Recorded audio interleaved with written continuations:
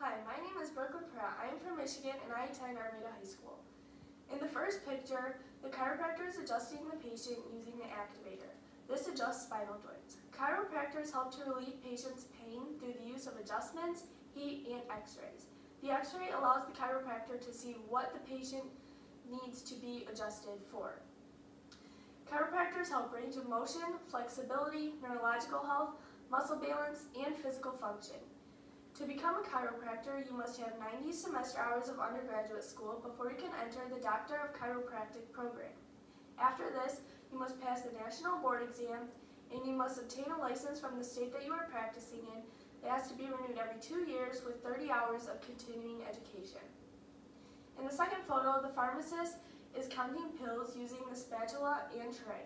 After this, they will be put in the correct container labeled with patient instructions and information.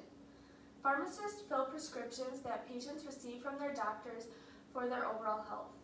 The pharmacist can provide counseling for patients, do final checks on medication, handle medication, and do any other interactions with the patient. They must have 2 to 3 years of undergraduate school before they enter the Doctor of PharmD program.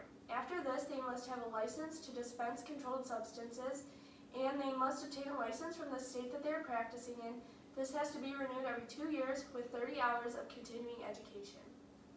In the third photo, the dentist is checking a patient after her teeth have been cleaned. He is using the periodontal probe to check the depth of the patient's teeth. The dentist can clean teeth, do root canals, provide dentures, remove teeth, and any other surgeries on the mouth. They must first receive a bachelor's degree before they enter the Doctor of Dental Surgery program.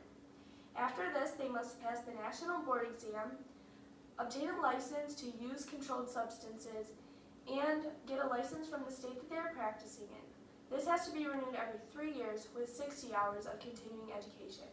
Overall, I enjoyed photographing the chiropractor, the pharmacist, and the dentist. Thank you for your time.